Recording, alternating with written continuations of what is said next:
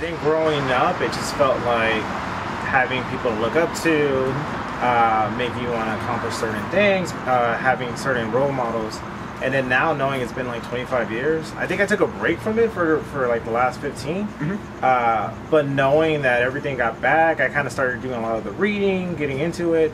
And it's kind of cool knowing that like 25 years later, people still love it. And it's something that still has a message, which is like, you know, good guys, positive, you know, keep your head straight, and that's something I like. Yeah. So for me, the way I see it, it's like if something positive that's going on with the kids, and for a community like us, who really loves it and respects it, then I'm gonna support it. Agreed. Yeah. Agreed. That's awesome. Thank you so much. Thanks, man. Joe, what's your favorite season of Power Rangers?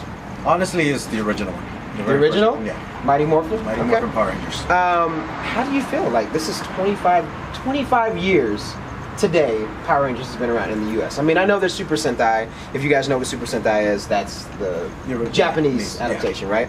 But here in the U.S., it's been around for 25 years. It's crazy. How do you feel, like, after watching this brand? Old? Yeah. Yeah. No, I'll say that because I started with the original Power Rangers. I remember the very first season when it barely started. Yeah. Something that I shared with my sisters growing up.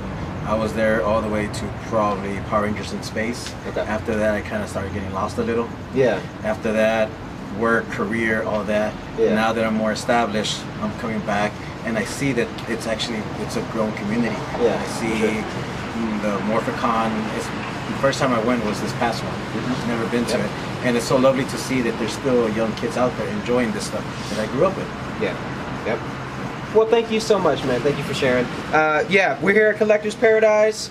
Make some noise. The few of us that are here. It's pretty late, so it's not that many of us, but that means more comic books for us. So yeah, thank you guys so much for sharing. All right. Alright guys, so our second stop for tonight is Collector's Paradise. I've been here before, super cool comic book shop.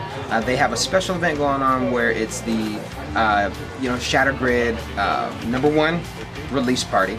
So everyone's kind of hanging out here until midnight, picking up those different variants for Shattered Grid #1. Today is also National Power Rangers Day.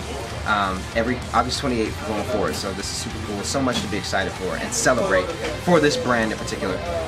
25 years is pretty crazy, so I'm glad to have been a fan for all of those years, which just makes me feel old, but also just very appreciative and just pumped up, and I cannot wait to read this comic. By the time this video is posted, I probably would have already recapped it, but nonetheless, tomorrow I'll be reading it and recapping it, so it's going to be a busy weekend for me, but yeah, super excited. It's a big celebration for Power Rangers, so very glad to be here.